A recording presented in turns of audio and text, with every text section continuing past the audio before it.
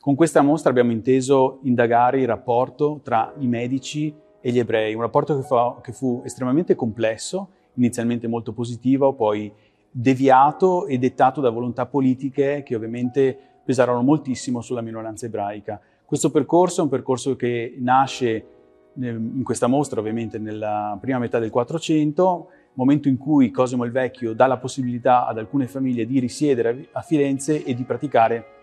il prestito su pegno. Da questo momento si intreccia un rapporto tra dinastia e minoranza molto positivo, un rapporto che viene espresso in questa mostra anche da opere estremamente importanti, codici miniati, Bibbie ebraiche che vengono anche commissionate dai Medici stessi, per arrivare poi alla fine del Cinquecento, un momento di un punto di non ritorno, un momento in cui Cosimo I, ultimo duca e primo granduca di Toscana, decide di istituire un ghetto, e questo ovviamente viene fatto ovviamente sulla base di un calcolo finanziario economico, visto che fu appunto una sorta di impresa immobiliare molto importante, ma anche un calcolo politico-diplomatico, dato che in quel momento il Ducato e il Granducato si stava avvicinando alla Chiesa della Controriforma, adottando quindi delle misure nei confronti degli ebrei che prima non erano state adottate. Questa mostra copre ovviamente un periodo molto esteso, abbiamo detto dalla metà del 400, e arriva fino ai giorni nostri, sostanzialmente all'inizio del XX secolo, momento in cui il ghetto non è più una zona ebraica, ma diventa un ghetto urbano, cioè una zona di segregazione urbana non più riservata, tra virgolette, agli ebrei, alla minoranza ebraica, ma al proletariato cittadino che in questa struttura, che prima era destinata appunto alla segregazione ebraica, vede abitare il proletariato, il sottoproletariato urbano fiorentino. Il percorso espositivo si sviluppa in 6 diverse sezioni secondo un asse cronologico e con 3 grandi punti focali, 3 storie parallele che si intrecciano, quelle della famiglia Medici, quella naturalmente della comunità ebraica, ma anche quella di un luogo fisico della città, del centro storico di Firenze, con le sue architetture. Un percorso quindi cronologico in cui abbiamo cercato di lavorare il più possibile sull'accessibilità, in modo da poter essere comprensibili, chiari e trasmettere un messaggio limpido, raccontare una storia sia a un pubblico specialista, ma anche e soprattutto a un pubblico che può essere magari a digiuno di questi argomenti. Con questa prima sezione entriamo nella mostra. Inizia il nostro percorso storico, un percorso che inizia ufficialmente nel 1437. Quest'anno ovviamente non è l'anno in cui inizia la residenza ebraica a Firenze o in Toscana, dato che la presenza ebraica in Toscana è molto più antica, si pensa addirittura all'Alto Medioevo. Nel 1437, sotto il governo o l'influenza politica, per dire meglio, di Cosimo il Vecchio, a un gruppo di famiglie viene consentito di risiedere a Firenze. Questa mappa, questa presenza ebraica è una presenza molto piccola, molto fatta a piccoli punti, è molto significativa perché l'attività di prestito, le attività anche commerciali legate al prestito formano una rete che in un qualche modo include la città, il centro storico, come possiamo vedere da queste mappe. Di queste attività abbiamo evidenza pratica, materiale in alcuni registri, ad esempio questo, un registro di pestatori, un documento importantissimo, interessantissimo, molto poco studiato, in cui vi sono riportati i nomi di coloro che chiedevano il denaro, la quantità di soldi prestata e l'oggetto che veniva dato impegno. Poi il percorso muove verso quello che è il focus, diciamo, più culturale, filosofico, cioè il rapporto con l'elite medicea da un punto di vista appunto dell'intelligenza, se vogliamo. Lorenzo il Magnifico intrecciò dei rapporti molto positivi con intellettuali e studiosi ebrei, e questa atmosfera, questo modus operandi consentì anche alle famiglie ebraiche fiorentine e non solo di dar vita a un intreccio culturale estremamente vivo e vivace.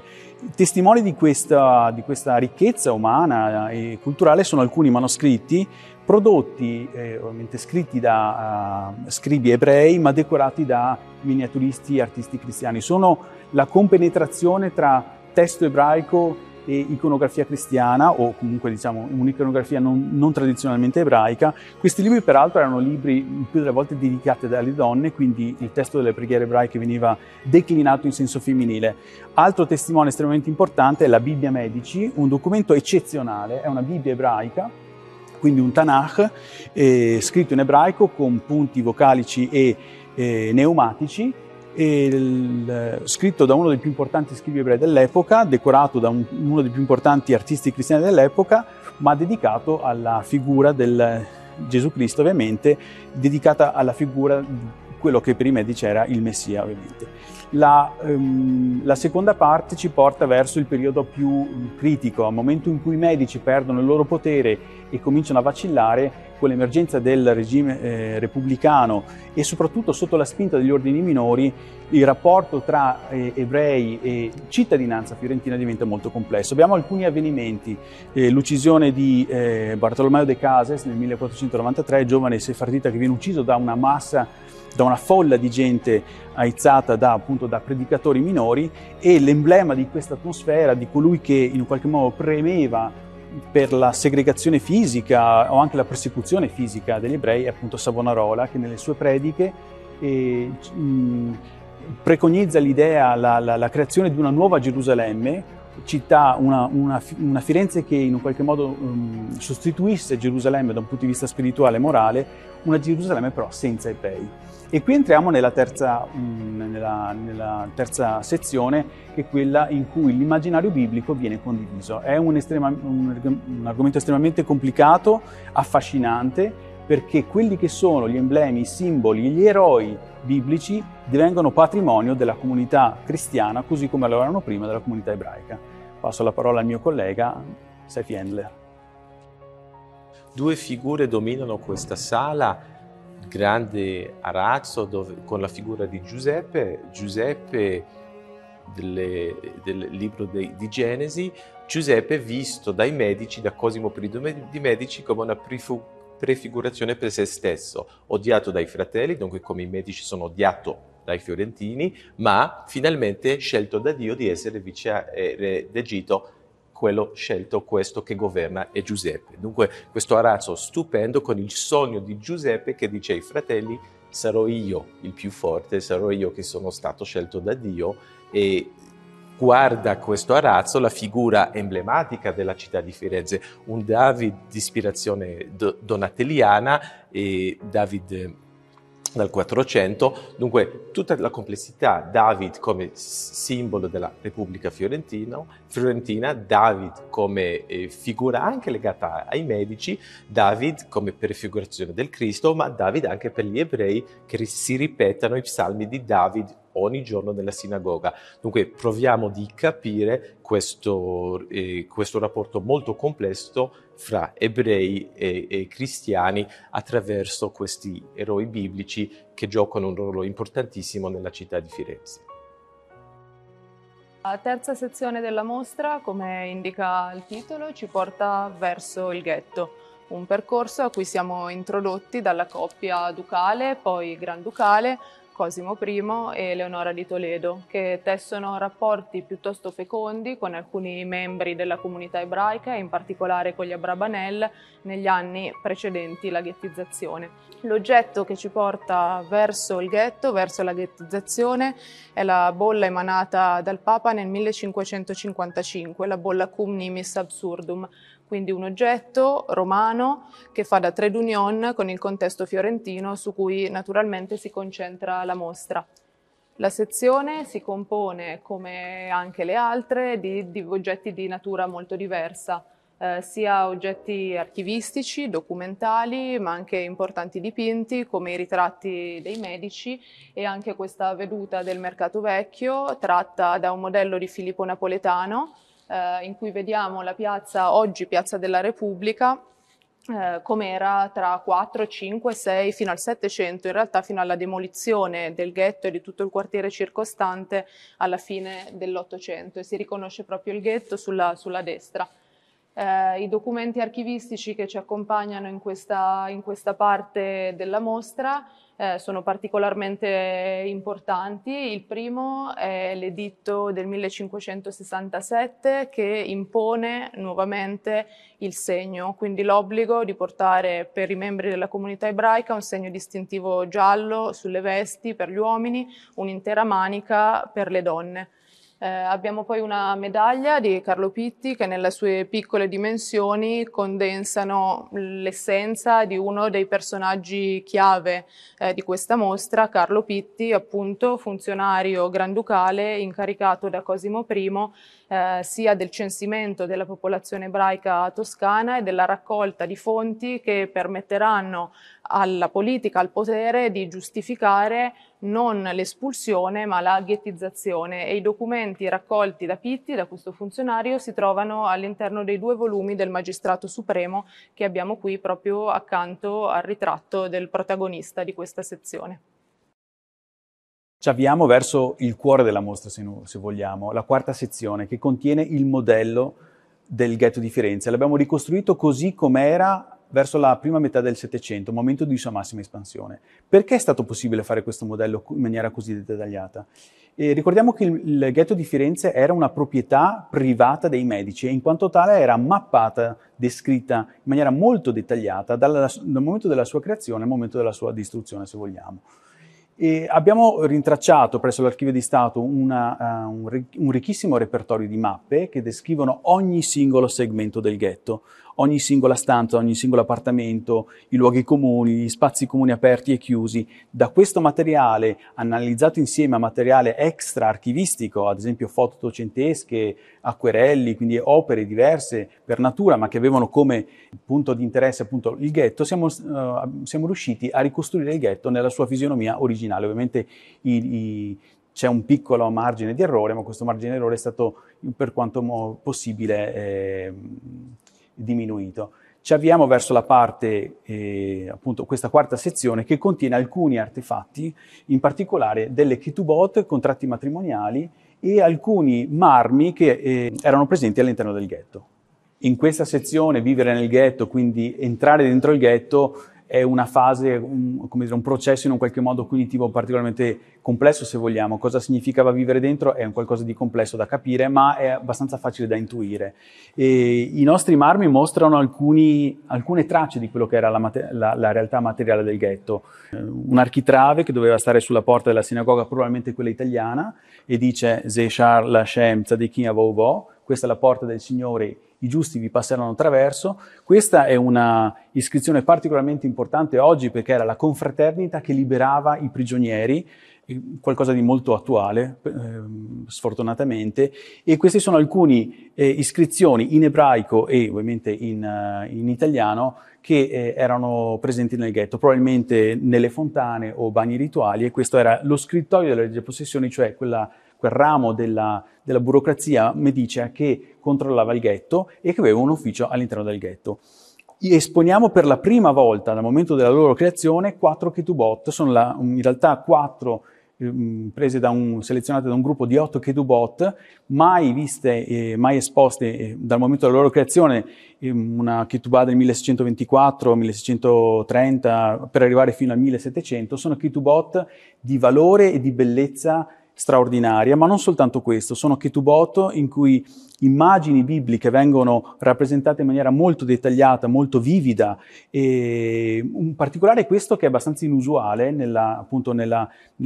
produzione dei contratti matrimoniali in Italia, perlomeno. Le decorazioni sono sempre state presenti, ma in un certo momento in Toscana, probabilmente appunto questa è la metà del 600, vedremo anche perché, l'idea di usare anche un materiale iconografico a supporto di quello che è il testo matrimoniale sembra diventare sempre di più qualcosa che va di moda. E per dare l'idea di quella che è la vita ebraica abbiamo esposto anche un Sefer Torah, quindi un libro della Torah, un libro rituale. In questo caso non è un libro più ritualmente usabile, ma ovviamente è un libro un rotolo su pergamena, sopra il quale abbiamo esposto un quadro di Magnasco. Perché questo? Perché in realtà questa non è la sinagoga così come veniva rappresentata nella sua realtà, è un'immaginazione, è come si pensava gli ebrei fossero dentro le sinagoghe, come pregassero. Dentro questo quadro trovate popolazioni di origine diversa, nordafricana, nord europea, quindi c'è una varietà di gente e l'idea è come si pensava fossero gli ebrei, quindi l'immaginario degli ebrei. E qui entriamo nella sezione del ghetto, nel nostro modello. Dietro di me avete i ritratti di 2 duchi, Cosimo I e Cosimo III. sono coloro che crearono il ghetto. Cosimo I creò il primo ghetto nel 1570 e Cosimo III il cosiddetto ghetto nuovo nel 1705. Questi due granduchi, che appunto furono responsabili della segregazione ebraica a Firenze e non solo, in tutta la Toscana in realtà, guardano al ghetto in maniera molto imperante, se vogliamo, ma vedete molto chiaramente la differenza tra il primo Cosimo I, il bronzino, uomo in arme, uomo che sta crescendo politicamente, militarmente, e un uomo che ormai è diventato un monarca, per non parlare del suo discendente, che ormai è un monarca quasi decadente, appunto abituato al lusso, al potere,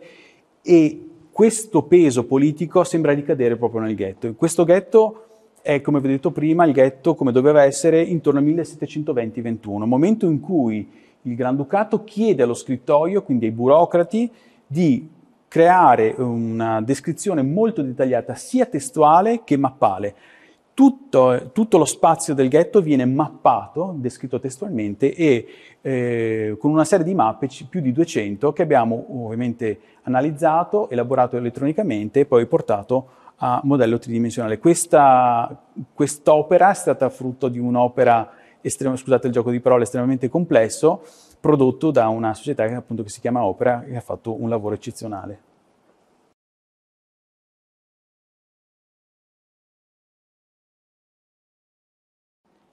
Siamo nella quinta sezione, cioè storie oltre il ghetto. Il ghetto fu un luogo di segregazione, ma in realtà la porosità, lo scambio umano-intellettuale tra minoranza ebraica e società maggioritaria fu molto molto intenso. Abbiamo scelto due esempi, ma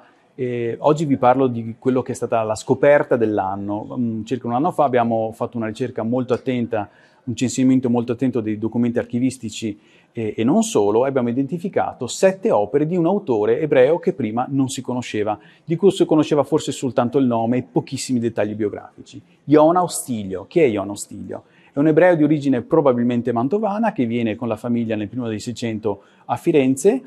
e all'età di 30 anni, 36 anni per dirla più precisamente, egli decide di intraprendere una carriera di pittore autodidatta, copiando opere di autori molto importanti, in particolare Salvator Rosa. Ma abbiamo la certezza, perché questi sono dati archivistici certi e comprovati, che sicuramente nel 1687 egli ebbe delle commissioni Medici. Venne a lavorare appunto proprio a Palazzo Pitti, alcune delle opere erano proprio destinate a questo palazzo. Iona Ostilio diventa un pittore professionista, nel 1684 diviene membro dell'Accademia del Disegno, non sappiamo quando morì, probabilmente dopo il 1695, che è l'ultima data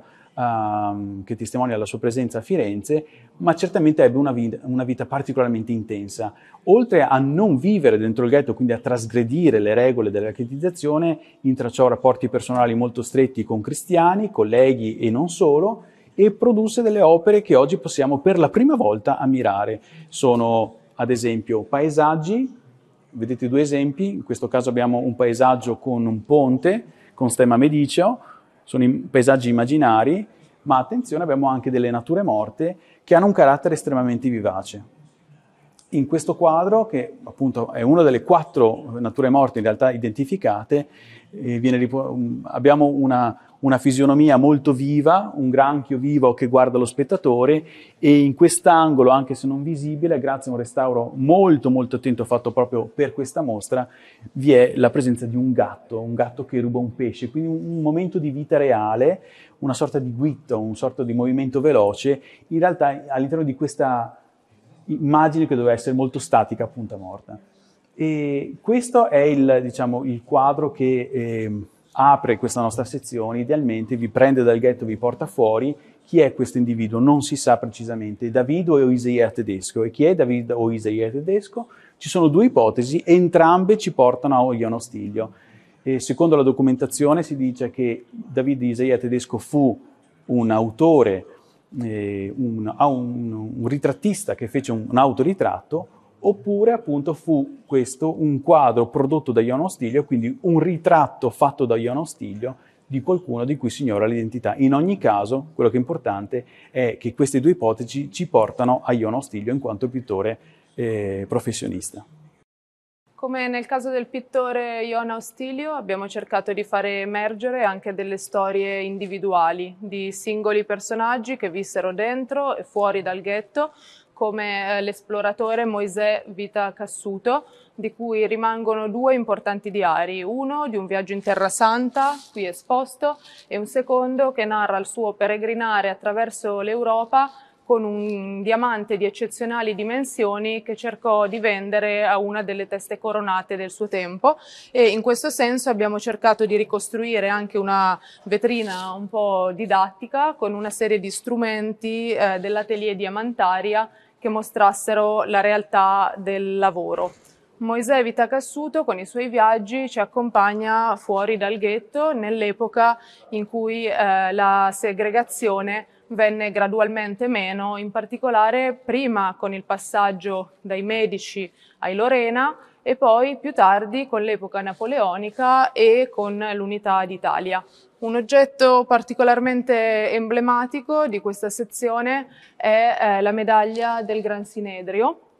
che celebra il Gran Sinedrio di Parigi e quindi i rapporti tra Napoleone e le comunità ebraiche francesi. Un oggetto con un'iconografia quasi blasfema in cui vediamo Mosè inginocchiato ai piedi dell'imperatore che sembra porgli le tavole della legge. Un oggetto emblematico che mostra il rapporto contraddittorio tra, da una parte, sì, la concessione finalmente della cittadinanza, dall'altra anche però con una chiara sottomissione delle minoranze religiose all'interno dell'impero. Ritorniamo poi in Italia con l'atto di messa in vendita del ghetto, che permette a buona parte della comunità di diventare finalmente proprietaria degli ambienti in cui aveva vissuto e in particolare, oltre agli appartamenti, di quelle degli spazi delle sinagoghe, per poi iniziare questa passeggiata negli ultimi attimi di vita del ghetto, quando non è più ghetto ebraico, ma diventa gradualmente un ghetto urbano, abitato quindi dagli strati meno favoriti della popolazione fiorentina, ed è una sezione che si esprime in una prima parte a colori, con acquarelli di Meacci, Mattani e di Fabio Borbottoni delle tele, e in parte in bianco e nero con delle importanti fotografie in prestito dagli archivi alinari, e due serie in particolare che ci mostrano gli ultimi respiri, gli ultimi attimi di vita del ghetto negli anni immediatamente prima delle demolizioni, in cui i suoi spazi, ormai svuotati dai suoi abitanti e prossimi alla demolizione, vengono trasformati in luogo per i festeggiamenti carnevaleschi. Un carnevale a tema città di Baghdad e uno a tema cinese, il carnevale del Celeste Impero. Chiudiamo con una sezione dedicata agli ultimi decenni dell'Ottocento e quindi alla demolizione fisica e architettonica del ghetto, anche qui con una serie di fotografie alinari, ma anche con due importanti oggetti, un disegno e un'incisione di Telemaco Signorini, un pittore macchiaiolo per eccellenza. Sentiamo poi le voci di coloro che si opposero alla demolizione del ghetto e in particolare della scrittrice britannica Vernon Lee, che raccolse 11.000 firme per cercare di proteggere il ghetto. All'epoca in realtà era già stato demolito, per cercare di proteggere il resto del centro storico e in particolare la zona intorno a Ponte Vecchio, destinata alle stesse sorti già vissute dal ghetto fiorentino. Ultimo dettaglio di questa ultima parte è questo acquerello prodotto nel 1938 in occasione della visita a Firenze di Adolf Hitler. Perché è significativo questo acquerello? Perché quello che era il ghetto trasformato in una piazza moderna ottocentesca divenne poi il baricentro, la parte finale, il luogo di massimo splendore, ovviamente perverso, di questa visita. E davanti al ghetto, paradossalmente, vennero posti i palchi d'onore dove le autorità, la gerarchia nazista, salutava